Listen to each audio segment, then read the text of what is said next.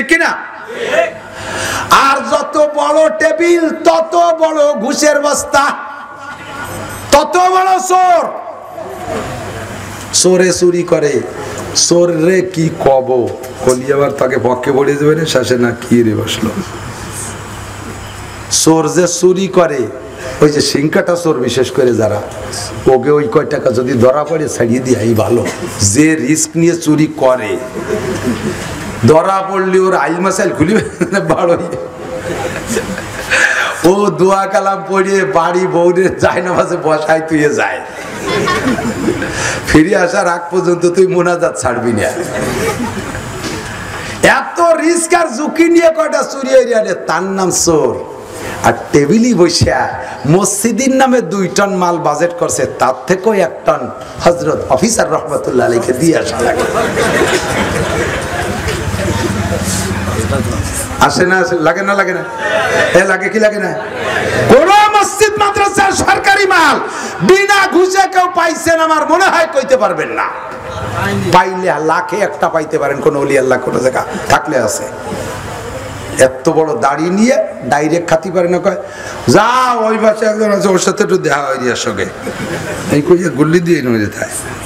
ও আছে কিনা পায়খানার দ্বারে ওনার ফেরেস্তা একজন দাঁড়াইতেছে, সে কয় স্যার রে অত বড় দাড়ি দেখলি কি হয়েছে, কিছু মাল ভানি না দিলি সই পাওয়া না রে দুদু, কত দেবো তো দেওয়া যা দিবা দৈরে ভগেটি নেগে স্যার স্যার। হ্যাঁ হালাল হয়ে গেছে। কি খাইছো? ওর চাইতে আগে গু খাইছো। বাংলা না করলি ওজন হয় না, তা কি এরবো কয় যাবার একেবারে কাঁচা বাংলা কয়। বাথরুম করে টয়লেট খাইও, ও তো ওখানে হয় না। তাজা গু খাইও নিজে আইগিয়া তা ভালো। ওই গরিবের হক, ওই গরিবের হক, ওই মসজিদের হক, এতিমখানার হক, এই সমস্ত পয়সা মাইরে না খাইয়ে কথা কন। সেলাইনগুলো কষ্ট হয়ে যাচ্ছে, কষ্ট হচ্ছে। যুবক তুই রেডি হ, আমাকে দেশে আর গাঁজাখোর সন্তানের দরকার নেই, যথেষ্ট গাঁজাখোর আছে, পর্যাপ্ত কথা কন না। গাঁজাখোর যা লাগবে তার চেয়ে বেশি হয়ে গেছে না? লাগবে নি 2-1টা এবাখোর আর লাগবে, পাট বাগানের বাহিনী আর লাগবে, সব শেষ, সব পরিপূর্ণ কুঠা পুরি ওভার হয়ে গেছে। আর ওগুলো দিস না, 2-1টা ওলি আল্লাহ দে, 2-1টা দামি সন্তান দে, ব্রিগেডিয়ার জেনারেল দে, পুলিশ অফিসার দে, সেনাবাহিনীর অফিসার দে, ডিসিএসপি দে, ডাক্তার ইঞ্জিনিয়ার দে, মুফতি মুহাদ্দিস দে, শামসুল হক ফরিদপুরি দে, আব্দুল মান্নান কাশিরি হুজুর দে, আব্দুর রাজ্জাক কাসেমি দে, এরকম কিছু নেক সন্তান দে। এই যদি তোর দিতে হয় তাহলে আগের থেকে তোর প্রিপারেশন নিতে হবে, প্রস্তুতি আগের থেকে নিতে হবে। আমি ওই আগান বাগানে মাইয়ে বিয়ে করব না, আমি ওইরকম গোলাম আর কামাইয়ে বিয়ে করব না, আমি বিয়ে করবো একটা আল্লাহ ওয়ালা মেয়ে, আমি বিয়ে করবো একটা পর্দানশীন মেয়া, আমি বিয়ে করবো একটা আল্লাহ ওয়ালি মেয়ে, একটা তাহাজ্জুদ গুজার মেয়ে বিয়ে করব। এই মেয়ে বিয়ে করলে তারপরেই তুমি প্রোটেকশন ভালো দিতে পারবা, নইলে তুমি কুয়ো কাটাইতে আইনিয়া তুমি খাল কাটা পয়দা দিবা, তাই সে বেশি দিতে পারবা না। বলাইছে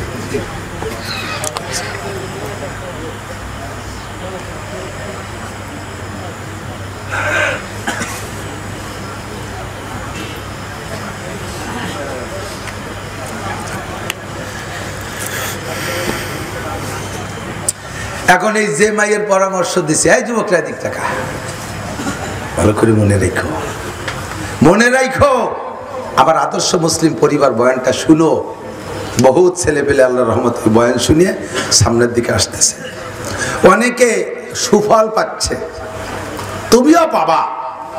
আপাতত যাদেরকে সুন্দরী দেখে তুমি রাস্তাঘাট থেকে কিনে নিচ্ছ, ওগুলো কিন্তু ভালো না, ওগুলো খালি লাফায়, ঘোড়ার মতো লাফায়।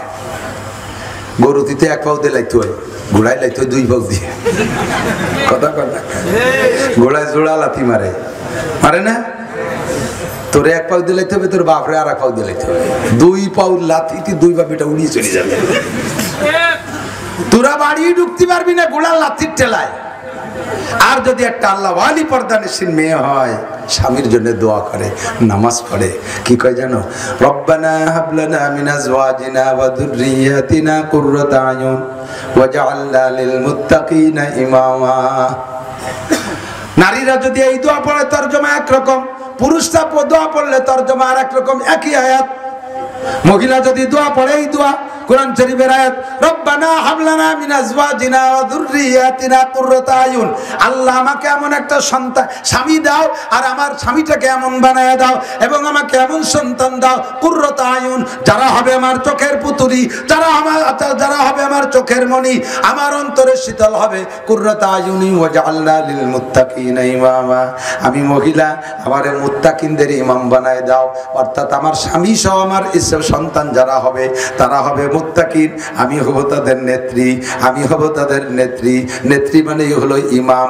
আর যদি স্বামীতে পুরুষে পড়ে তাহলে তরজমা হলো, আল্লাহ তুমি আমার স্ত্রীকে আর আমার ঔরজাত সন্তানদেরকে নেককার বানাইয়া দাও, আমার সন্তানরা যেন গাঁজা খায় না, আমার সন্তানরা যেন দাঁড়ায় মতে খাড়ায় খায় এটা পায়খানা করে এই পার্টির মধ্যে না যায়, আমার সন্তানরা যেন বেনামাজি না হয়, আমার সন্তান যেন আমার ঘাড়ের উপরে রামদা ধরে গাঁজার টাকা না চায়, আল্লাহ আমার সন্তানরা যেন ঘুষখোর সুদখোর না হয়, আমার সন্তানরা যেন লুচ্চ বদমাশ না হয়, আমার সন্তানদের কারণে যেন আমার মুখ কালা না হয়, এমন সন্তান তুমি আমাকে দান করো।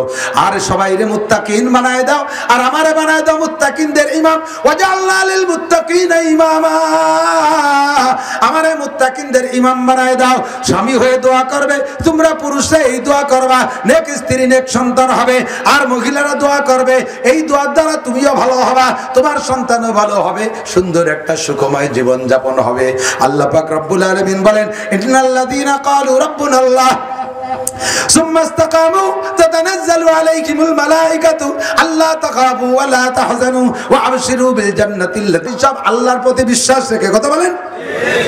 আল্লাহ কায়ফা ফালানুহিয়ান্নাহু হায়াতান তাইয়্যিবা, তার উত্তম একটা শান্তিময় সুখময় জীবন ব্যবস্থা আমি দান করব। শান্তির জীবন কে দিতে পারে? টাকা পয়সায় দিতে পারে? আহা, কথা কয় না। টাকা পয়সায় শান্তি দিতে পারে? কোটি কোটি টাকার মালিক আমার কাছে ডর্জন ডর্জন মামলা দেওয়া রয়েছে আমার কোর্টে। আমি কোনো হাইকোর্ট জজ কোর্ট করি না, আমার একটা কোর্ট আছে। এ কোর্টে কোনো খাতাপত্র লাগে না। ফোনে কয়, হুজুর একটু দোয়া দিয়েন। কি হয়েছে? আপনার ভাবি 4 মাস আমার বিছানে শোয় না, আর এক খাটে শোয়। আমি কই সাদাকাল্লাহুল আযীম, আল্লাহ সত্যি কথাই কইছে। আমলের সময় গলত করেছো, যার কারণে 2 জন 3 বিল্ডিংই ঘুমাও। কথা কন না কা? বোর ইনকাম খাও, ছাটির অভাব হবে না। একটা হলো লাথি, মানুষ এলো লাইত হয়, আর পশু প্রাণী তো হলো সাইট হয়। আমাকে গোপালগঞ্জে বাংলা হবে না, সাইট হয়। কামাই তুমি বিটা মানুষ করবা, বউরে ঘরে বসায় রাখবা, তার সব কিছু দিবা, সে তোমার মুখাপেক্ষী হয়ে থাকবে। মহিলারা রাগ করতেছে, এই যে সর্বনাশে ওয়াজ আরাক্কান ধরছে। যদি মহিলারা আয়ের সোর্স তাদের না থাকে, মহিলারা যদি অকর্মা মানে ইনকাম সোর্স না থাকা অকর্মা হয়, অকর্মা মানে সংসারের কাজের থেকে অকর্মা না, মহিলাদের ভিতরে থাকতে হবে সংসারকে পূর্ণ সাজানোর যোগ্যতা থাকতে হবে, সংসারকে সংসার হিসেবে মানতে হবে। আর তাদের নিজস্ব কোনো আয়ের সোর্স না থাকে, তাহলে ওই মহিলারা স্বামীর মুখাপেক্ষী হয়, ওই স্বামীর জন্য তখন দোয়া করে, আল্লাহ আল্লাহ তোমার পায়ে ধরি, এই যে আমার লালটু বল্টু জুয়েল টুয়েল ডলি ফলি 5টা 7টা হয়ে গেছে, একটা মনুষ্যই নেই, আল্লাহ এর মধ্যে যদি দামড়াটা মরে তাহলে আমি এই এমাটে মানিয়ে কোন জায়গা যাবো, আল্লাহ তুমি দামড়াটারে আর কিছুদিন হায়াত দাও, ভালোই রেখুক আর মন্দই রেখুক, তোমার হায়াতের দোয়া করবে। আর যদি তার মাসে 30,000 টাকা ইনকাম থাকে, তাহলে তুমি খালি কথা বলে দেখো, কেটে পড়ো, কেটে পড়ো, এই যে লিখে নিয়ে আসছি সই করে সরে পড়ো, অফিসে তোমার মতো ধামলার অভাব নাই। 100 স্বীকার করো না করো, আমার কইনি যে আমার কোর্টে এই মামলা ভরা। হ্যাঁ, এই খালি বিটিকে বিপক্ষে চলে যাচ্ছে, খেয়াল রাখতে হবে। একজন মহিলা তার বাপের বাড়ির যত সর্বস্ব ছাইড়ে দিয়া মা ছাড়ছে, বাপ ছাড়ছে, ভাই ছাড়ছে, বোন ছাড়ছে। এই মেয়েটা যতদিন বাপের বাড়ি ছিল, বাপের সংসারে কিভাবে সাজাইছে, আলনা সাজাবে, হাড়িপাতিল সাজাবে, ইটা কিনবে, উটা কিনবে, বাপের বিল্ডিং এ নতুন বিল্ডিং আছে, মেয়েটা শেষ রাত্রে উঠে পাইপ দিয়ে পানি দিয়ে ভিজাইছে। আর আজকে তার বিয়ে হওয়ার কারণে ওই বাড়ি তার ভাইয়ের সাথে আর এক মহিলারা এসে ওই বাড়ি দখল করছে।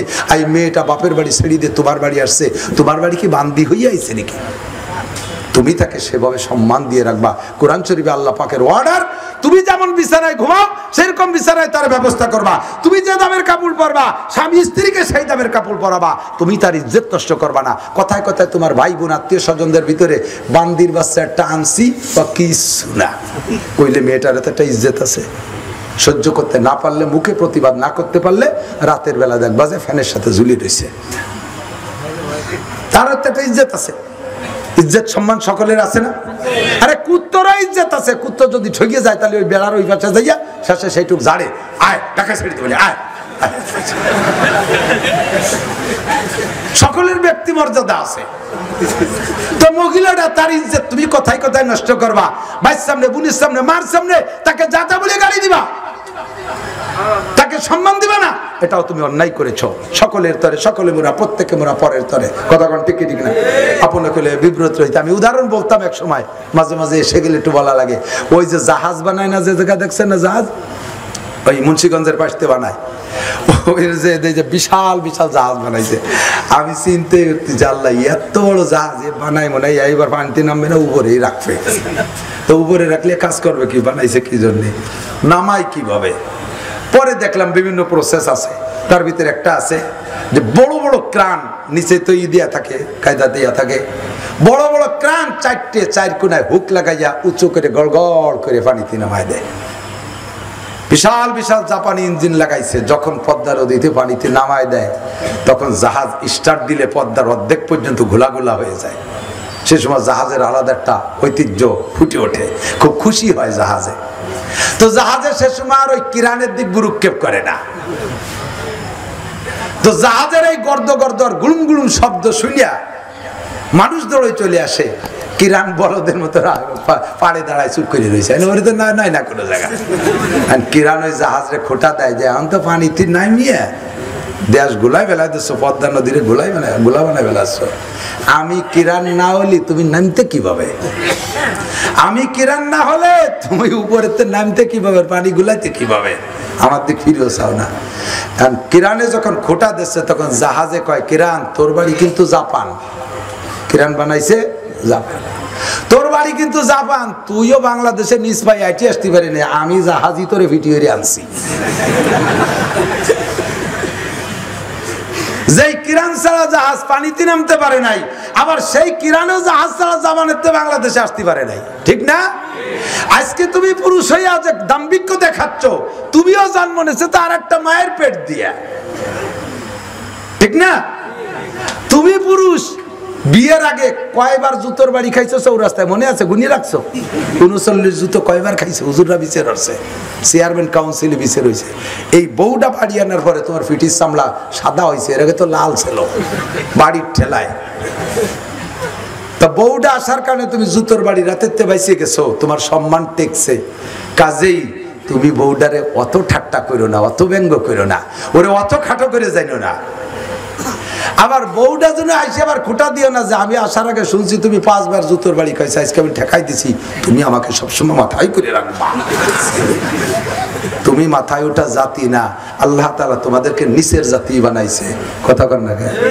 তবে তোমার ইজ্জত, তোমার সম্মান, তোমার ইহতেরাম, তোমার সম্মান, তোমার ভালোবাসা পুরুষের চাইতে 4 গুণ বেশি। কয় গুণ বেশি? 4 গুণ বেশি। ঠিক না?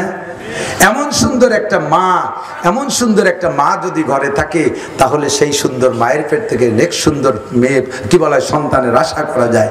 কাজেই আমি পরামর্শ দেব, এইরকম মা তো বিশ্ববিদ্যালয় অ্যাভেলেবেল, দূর কথা কয় না। অন্যদিকে আলো আমার কথা সবটা শুনতে হবে, ফাঁকে আর একদিক খেয়াল হলি মজা পাবেন না। এই যে কোয়ালিটির মেয়ের কথা বললাম যে এরা ভালো মেয়ে, এই মেয়েগুলো বিশ্ববিদ্যালয় শতকরা 101%, টোটালি 1% পাওয়া যাবে না। ঠিক না? কলেজে হাই স্কুল থেকে নিয়ে উচ্চ শিক্ষা পর্যন্ত এই জাতীয় নম্র ভদ্র শালীন দিনদার আল্লাহ ওয়ালি তাহাজ্জুদ পড়নেওয়ালা মেয়ে হাজার লাখে একটা দুইটা থাকতে পারে। কথা বলুন ঠিক ঠিক না? আর এইরকম মেয়ে পাইতে হলে আল্লাহর রহমতে মহিলা মাদ্রাসা আসেন, ওদের ছায়াও দেখবেন না। ছোট্ট ছোট্ট মেয়ে 6-7 বছরের মাইয়ে দেশে কালো বোরকা পরছে, মাথায় একটা হেজাব লাগাইছে, মুখখান ছোট মেয়ে তো খোলা, কেমন যেন পেঙ্গুইন পাখি দেখছে না, পেঙ্গুইন কালো পাখি দাঁড়ায় থাকে, পেঙ্গুইন আইটি আসতেছে এমন লাগে। আর ওরা যখন আরবিতে পড়ে, হাদিস পড়ে, ছোট্ট মেয়ে পড়ে আখলিস দিনাকা একফিকাল আমালুল কালিল, এমনিতেই মেয়েদের আওয়াজ চিকুন, আরো ছোট মেয়ে আরো চিকুন, ওদের কণ্ঠ আরো সুন্দর। যখন হাদিস পড়ে মনে কয় তার ঠোঁটটা চেটে খাই, মনে চায় গালে একটা চুমু খাই, বাচ্চাটা যা দেয় যা চায় তাই দিতে মনে চায়। এই মেয়েটা যখন ফজর বাদ কোরআন শরীফ তেলাওয়াত করতে বসে, দরজার সামনে যায় নামাজ বিছাইয়া বসে পড়ে, পুরোটা বাড়ির উপরে আল্লাহর রহমত আর বরকত নাজিল হয়। ওই মেয়েটা টেলিভিশন দেখে না, ওই মেয়েটা স্টার জলসা জি বাংলা দেখে না, ওই মেয়েটা বিদেশি ল্যাংটা ছবি মোবাইলে দেখে না। যদিও তার কখনো একটু বিনোদন মনে চায়, তাহলে আমাদের বাংলাদেশের ওলামায়ে কেরামদের বয়ান শোনে, মুসলিম কণ্ঠশিল্পীদের একটু ভালো ভালো আদর্শের গজল শোনে। তার চাইতে বেশি তারা শোনে না, কারণ তারা কোরআনের প্রশিক্ষণ, জান্নাতের আলো আর জাহান্নামের ভয় উস্তাদদের কাছ থেকে পেয়ে আসছে। কথা বলুন ঠিক কি ঠিক না? এবার দুই দলের মধ্যে জীবন সমান হইতে পারে না। আল্লাহ পাক বলেন কুল হাল ইয়াস্তাবিল্লাযীনা ইয়ালামুনা ওয়াল্লাযীনা লা ইয়ালামুন ইন্নামা ইয়াতাযাক্কারু উলুল আলবাব। হে নাসির, তুমি বলে দাও, জানতে চাও কাশিয়ানির শিক্ষিত জনতার কাছে শিক্ষিত লোক আর অশিক্ষিত লোক কোনদিন সমান হতে পারে?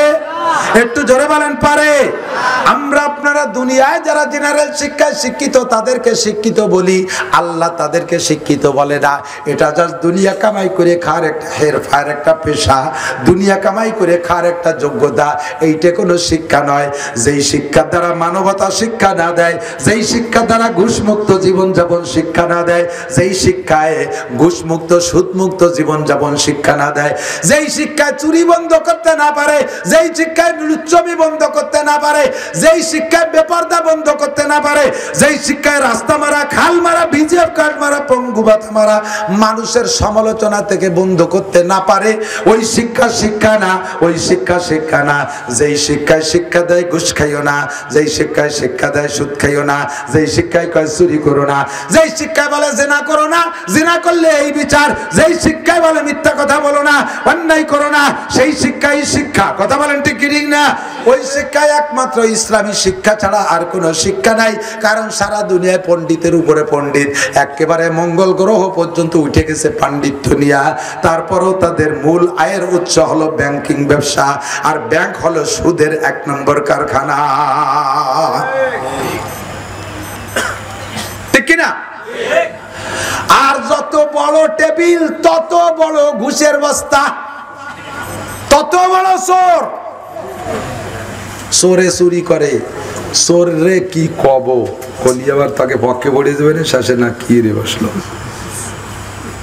চোর যে চুরি করে, ওই যে সিংকাটা চোর বিশেষ করে যারা, ওকে ওই কয় টাকা যদি ধরা পড়ে ছাড়িয়ে দিয়াই ভালো। যে রিস্ক নিয়ে চুরি করে, ধরা পড়লে ওর আইল মাসাইল খুলিবে বাড়ি, ও দোয়া কালাম পড়িয়ে বাড়ি বউরে যায় না মাঝে বসায় তুই যায়, ফিরে আসার আগ পর্যন্ত তুই মোনাজাত ছাড়বি না। এত রিস্ক আর ঝুঁকি নিয়ে কয়টা চুরি হইয়া, তার নাম চোর। আর টেবিলি বসিয়া মসজিদের নামে 2 টন মাল বাজেট করছে, তার থেকেও 1 টন হযরত অফিসার রহমাতুল্লাহ আলাইহি দিয়ে আসা লাগে। আসে না লাগে না? লাগে না? লাগে কি লাগে না? কোন মসজিদ মাদ্রাসার সরকারি মাল বিনা ঘুষে কেউ পাইছেন আমার মনে হয় কইতে পারবেন না। পাইলে লাখে একটা পাইতে পারেন কোন ওলি আল্লাহ কোন জায়গা থাকলে আছে। এত বড় দাড়ি নিয়ে ডাইরেক্ট খাতি পারে না, কয় যা ওই পাশে একজন আছে ওর সাথে একটু দেখা হয় দিয়ার সঙ্গে, এই কইয়া গুল্লি দিয়ে নিয়ে যেতে হয়। ও আছে কিনা পায়খানার দ্বারে ওনার ফেরেস্তা একজন দাঁড়াইতেছে, সে কয় স্যার রে অত বড় দাড়ি দেখলি কি হয়েছে, কিছু মাল পানি না দিলি সই পাওয়া না রে দুদু। কত দেব, তো দেওয়া যা দিবা দৈরে ভগেটি নাকি স্যার স্যার, হ্যাঁ হালাল হয়ে গেছে। কি খাইছো? ওর চাইতে আগে গু খাইয়ে। বাংলা না করলে ওজন হয় না, তার কি এরবো কয় যাবার একেবারে কাঁচা বাংলা কয়। বাথরুম করে টয়লেট খাইও, ও তো ওকে হয় না। তাজা গু খাইও নিজে আগে, তা ভালো। ওই গরিবের হক, ওই গরিবের হক, ওই মসজিদের হক, এতিমখানার হক, এই সমস্ত পয়সা মাইরে না খাইয়ে। কথা কন? যেই শিক্ষায় এগুলো থেকে ফিরেইতে না পারে ওইটা শিক্ষা না, ওইটা কুশিক্ষা। ওইটা কি শিক্ষা? ওইটা কি শিক্ষা? যেই শিক্ষায় পড়ায় দেয় কি যে কব, কারে কব আর কারে না খবর না করলেই তো থেয়ে যায়। আমাদের মাদ্রাসায় যে মৌলানা নাজমুলের মাদ্রাসা, এই মাদ্রাসায় যারা ছাত্ররা পড়ে, মাদ্রাসার 6ম শ্রেণীতে কাফিয়া পড়ে। 6ম শ্রেণী ইংরেজিতে যদিও ক্লাস 6, কিন্তু মাদ্রাসার ক্লাস ওটা ম্যাট্রিকের মান। মাদ্রাসাতে ক্লাস কম, যেহেতু 10 বছরে মৌলানা, আর মৌলানার দেশে এম এর মান, তাহলে ওটা হলো 6ম শ্রেণী। ওর পরে আর 5 বছর পরে মৌলানা হবে। সরবিকা জালালের মিশকাত দাওরা 5 বছর পরে, তাহলে এটা এসে দাঁড়ালো ম্যাট্রিকের মানে। এই ছেলেগুলো এই গ্রামে কোনো মৌলবীর কাছে, কোনো ইমাম সাহেবের কাছে প্রাইভেট পড়ে একটাও না। এই নুরানি মহিলা মাদ্রাসা যা আছে, এরা কোনো মেয়ের কাছে প্রাইভেট পড়ে না। 24 ঘন্টা উস্তাদরা হাতে ধরে প্র্যাকটিক্যাল পড়াইয়া মুখস্থ করায় ছাড়ে। আর বাংলাদেশে যত ভালো স্কুল বলেন আর কলেজ বলেন, ভালো হওয়ার জন্য ওই স্কুল কলেজের ছাত্র ছাত্রীরা 3টে 4টে 5টা করে প্রাইভেট মাস্টারের কাছে পড়া লাগে। তো তুমি মাস্টার, কলেজ বিশ্ববিদ্যালয়ের টিচার, তুমি কি গোড়ার গাছ কাটছো? তুমি কি আমানতদারি করেছো যে এই ছেলেমেয়েগুলো ভালো রেজাল্ট করতে আবার তোমার কাছে প্রাইভেট পড়তে যা লাগবে? তুমি মাদ্রাসা, তুমি স্কুল কলেজে চাকরি করে তাদেরকে ভালো না পড়াইয়া, ভালো পড়াও নাই যাতে তোমার কাছে ক্যাচিংই যে কোচিং দিতে যায়, তোমার সেই কোচিংই নেওয়ার জন্য তাদেরকে স্কুল কলেজে ভালো পড়াও নাই, আবার সেই জায়গাতে বেতন খাও, ওই বেতন তোমার হারাম, ওই বেতন হালাল না। সরকাররে আমি পরামর্শ দেব, কোন টিচার যারা নিয়মিত primary school, college, high school, বিশ্ববিদ্যালয় পর্যন্ত যারা টিচার, তারা কোনো প্রাইভেট কোচিং খুলতে পারবে না, তারা কোনো প্রাইভেট পড়াইতে পারবে না। ওরা প্রাইভেট পড়ানোর কোচিং খুলে ছেলে মেয়েদেরকে স্কুল কলেজে কম পড়ায়, যাতে আমার কাছে যে প্রাইভেট পড়তে যায়। গরিবের বাচ্চাগুলো প্রাইভেটের টাকা দিতে পারে না, তারা 6-7 পর্যন্ত যাই ফেল করিয়া এরপরে অটো রিক্সা, মোটরসাইকেল চালাই বেড়ায়। 100% সত্যি কইছি কিনা কথা বলে? ঠিক কি ঠিক না? গরিবের পোলাপান যদি জায়গায় বসে হাতে ধরে পড়াই দিত, তাহলে আজকে সব গরিবের পোলাপানগুলো উচ্চ ডিগ্রি অর্জন করতে পারত। প্রাইভেটে মোটা টাকা ভর্তিতে 80,000, 1 লাখ, 2 লাখ, 5 লাখ টাকা কি করবে টাকা দিয়ে? গরিবের পোলাপান উচ্চ শিক্ষায় শিক্ষিত হবে কিভাবে? তাদের মেডিকেলে ভর্তি হওয়ার সময় 10 লাখ, 20 লাখ টাকা দেওয়া লাগে, লতে ভর্তি হওয়ার সময় 10, 20, 50 লাখ টাকা দেওয়া লাগে, এই ডিপার্টমেন্টে ভর্তি হওয়ার সময় টাকা, ওখানে টাকা, এত টাকা দিয়ে কি করবা? তোমার কি লাগে? ওরা তো বেতন দিয়ে পড়তেছে। মাদ্রাসায় ভর্তি আসলি সেই সময় হুজুর বাপে ছেলে নিয়ে আইছে আমার মাদ্রাসায়, হুজুর এটারে এতিমখানায় ভর্তি করেন। বুঝেন নাই? বাপে ছেলেরে নিয়ে আইছে, হুজুর ভর্তি ফিস নাই, এর এতিমখানায় ভর্তি করেন। আমি কই আপনার কি হয়? আমার ছেলে। তো তুমি বাইচে থাকতে ওর এতিমখানায় ভর্তি হলো? তো তুই মর, আয় তোরে ভালোই মারিস, ওদের ভর্তি। মাদ্রাসা আসলে টাকা থাকে না, এই জায়গা আসলে ভর্তি ফিস থাকে না, এই জায়গা আসলে বেতন দিতে পারে না। আমরা তারপরও রেখে নেই। কতগুলো ছেলে আমার মাদ্রাসায় আছে, ন্যাশনাল ছুটি কিছু আছে, সাপ্তাহিক ছুটি যে চাই তারে দেই, কেউরে দেই, কেউরে দেই না। কিন্তু পরীক্ষার পরে ছুটি, সবার পরে ছুটি, রোজার সময় ছুটি, যেগুলো ন্যাশনাল ছুটি, এই ছুটির সময় তো সকলেরই চলে যেতে হবে, বোর্ডিং লজিং সব বন্ধ। কিছু কিছু ছেলে থেকে যায় কাতারি, কাতারি বোঝেন তো, আর আতে ফতে ফেলাই নিয়ে এরা যায় না। ছোট ছোট এসে ঘুরতেছে আমার দায়িত্ব, এই যাবি না বাড়ি? আর মুখখান বেজার, না হুজুর যাবো না। মাঝে মাঝে ছবিতে দেখে নি, এগুলো কিন্তু বাস্তব। তিরাংডা ফাঁসার তলে তুইয়ে এইরকম মুহি আজ দিয়ে বসে রয়েছে, যাবি না? যাবো কোন জায়গা? বাড়ি যা, বাড়ি নাই তো, তোর আব্বা মা নাই, দাদা দাদি নাই, নানা নানি নাই, খালা খালু নাই, ফুবো ফুবু নাই, চাচা চাচি কিচ্ছু নাই। তা তোর কি আল্লাহ আসমান থেকে প্যাকেট করে ছাড়িয়ে দিয়েছে? আসলি কি রে? ছেলে সব বই সাফ হয়ে গেছে অল্প কিছুদিনের মধ্যে। এইরকম গুলো আমাদের পালা লাগে। জননেত্রী শেখ হাসিনা মাননীয় প্রধানমন্ত্রীকে যে যেটুক করে তার সেটুকের প্রশংসা করাই লাগে। উনি বললেন কওমি মাদ্রাসার শিক্ষা স্বীকৃতি দেব না কেন? আরে ওখান থেকে পড়াই আমি তাদেরকে সরকারি করে চাকরি বাকরি দেই আর না দেই সেটা ভিন্ন কথা, কিন্তু কওমি মাদ্রাসা হাজার হাজার এতিমদের একটা আশ্রয়স্থান। সেখানে যে চারটে ভাত খাইয়া কোনো মতে মানুষ হিসেবে বেঁচে থাকতেছে, এই ব্যবস্থা স্কুল কলেজে কোথাও নেই, এটা কওমি মাদ্রাসায় আছে। কতক্ষণ আছে না নাই? আপনারা একটু দিয়েন, আপনার ছেলেগুলো এতিম হবে না, আপনার বাচ্চারা এতিম হবে না, ওই এতিমদেরকে খাওয়াইয়েন, ওরা দোয়া করবে আল্লাহ আমরা এতিম হয়ে যে বিপদে পড়ছি, এই বিপদে যেন আমার এই চাচার ছেলেমেয়েরা পড়ে না, তাদের দোয়ায় আপনার হায়াত বেড়ে যাবে, আপনার ছেলেমেয়েরা এতিম হবে না। এতিম বলা হয় নাবালেগ থাকতে মা বাপ মারা গেলে, তারে কয় এতিম। সাবালেগ হওয়ার পরে মা বাপ মারা গেলে তারে এতিম বলে না। যদি তাই বলতো তাহলে আমরা সবাই এতিম, এখানে তো কেউ এতিম ছাড়া নাই। বাপ তো মরিয়ে পাইকারি ধরে সাপ হয়ে গেছে, বুড়ো গিয়ে একটারও বাপ নাই, এরে এতিম কয় না। নাবালেগ থাকতে বাপ মারা গেলে মা মারা গেলে তারে কয় এতিম। তাহলে এই এতিমদের জন্য আপনিও কিছু করেন, আর ওখানে আপনার মেয়েটারে পড়াইয়েন, ওখানে আপনার ছেলেটা পড়াইয়েন। কমপক্ষে মাদ্রাসায় পড়লে এতটুকু হবে, এই চাকরি কোনো আনে পাচ্ছ না, মনে হচ্ছে যে স্কুল কলেজে পড়লি চাকরি বাবা ও শেষ। লক্ষ লক্ষ বস্তা ভরে সার্টিফিকেট নিয়ে মুখুসেরি সারা বান্ধে ঘুরিয়ে বেড়াচ্ছে, সরকার চাকরি দেয় না। তো ওখানে বললেও চাকরি নাই, এখানে বললেও চাকরি নাই, বলকে ও জায়গা পড়ে চাকরি পায় না কারণে বদনাম যে বাংলাদেশে 1 কোটি শিক্ষিত ছেলে বেকার, কিন্তু একটা পেপারও পান নাই যে বাংলাদেশে একজন মৌলবী বেকার। পাইছেন কোন জায়গা? কোন ফেসবুক ইউটিউবে করতে হলে ছোট হোক বড় হোক কাজ এটা করেই খাচ্ছে আল্লাহর রহমতে। কাজেই ওটা হলো বেকার বিদ্যা। জেনারেল বিদ্যা মানে বেকার বিদ্যা, আর কোরআন হাদিসের বিদ্যা মানে সকার বিদ্যা। আল্লাহ পাক বলেন ইয়ারফাইল্লাহুল্লাযীনা আমানু মিনকুম ওয়াল্লাযীনা উতুল ইলমা দারাজাত, তোমাদের মধ্যে যারা ঈমানদার তারা সবচাইতে দামি, আর যাদেরকে আল্লাহ তাআলা কোরআন হাদিসের ইলম দান করছে তারা সবচাইতে দামি। আপনি মানেন না মানেন আমার কিছু আসে যায় না, এ দাম আমি নিজে পাইছি, এই জন্য আমি জীবন ভরে গাবো। কারণ গোপালগঞ্জের সন্তান তো আপনারাও, আমিও গোপালগঞ্জের সন্তান।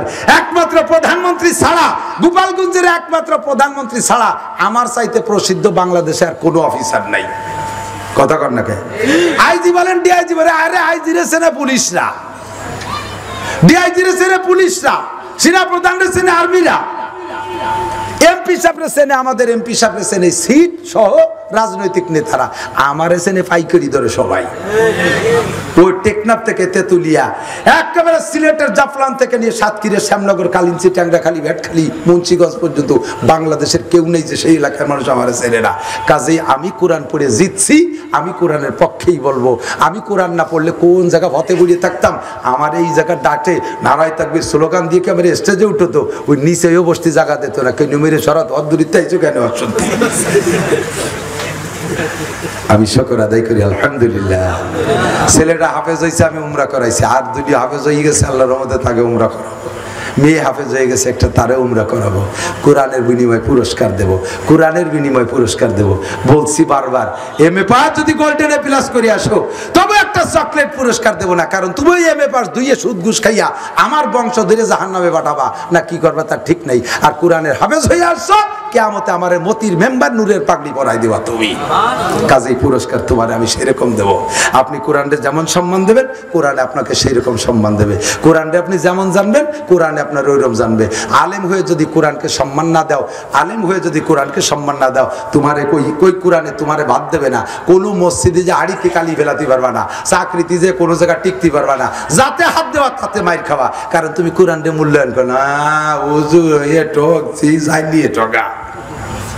আমার ছোট ভাই একটু ম্যাট্রিক পাস করে সে আজকে ঢাকায় দুটি বিল্ডিং এর মালিক, আর আজকে আমি 600 টাকা বেতনে না খাই। এই যখন তুমি বলবা তখন তুমি বোঝা যাবে যে কোরআনে মূল্যায়ন করো নাই। তোমার 600 টাকা জীবন বইরে 600 টাকা কামাই রেখাতে পারবা, আল্লাহ প্রমোশন হবে না। আমি কোরআন পড়ে জিতছি, আমি কোরআন পড়ে জিতছি। আমারে সার্টিফিকেট দিয়েছে আল্লাহ, আমারে সার্টিফিকেট দিয়েছে নবী, আমার সন্তানকেও আল্লাহ আল্লাহ আল্লাহ রসুল সার্টিফিকেট দেবে। সেই সার্টিফিকেটের দাম সারা দুনিয়া সবচাইতে বেশি। কথা কোন ঠিক ঠিক না? আমার একটা ছেলে আলেম হোক, এই যে আমার মোহাম্মদ আলী, মোহাম্মদুল্লাহ আব্বা কো, সাংবাদিক ভাই কো, মোহাম্মদুল্লাহ আব্বা চলে গেছে। মোহাম্মদুল্লাহ ওনার নাম কি?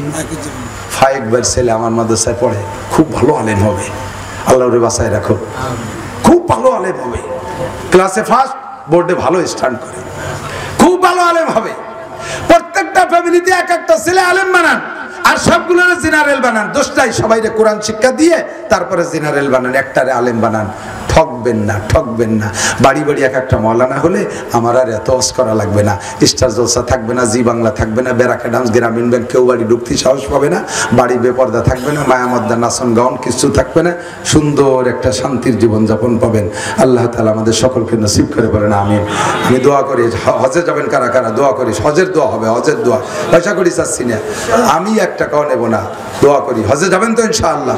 আল্লাহ সবাইকে কবুল করেন বলেন আমিন। আল্লাহ হাতগুলো কাবার গায়ে পৌঁছাই দিও, আল্লাহ রসুলের রওজায় হাত দেওয়ার তৌফিক দিও। যাবেন তো মোহাব্বতের সাথে? হাত উঠাইছেন? টাকা আল্লাহ দিতে পারে? 4.5 লাখ টাকা লাগবে হজে যাইতে, রেডি আছে? আল্লাহ দিয়ে দিতে পারে, বলেন আলহামদুলিল্লাহ, হাত নামান। তো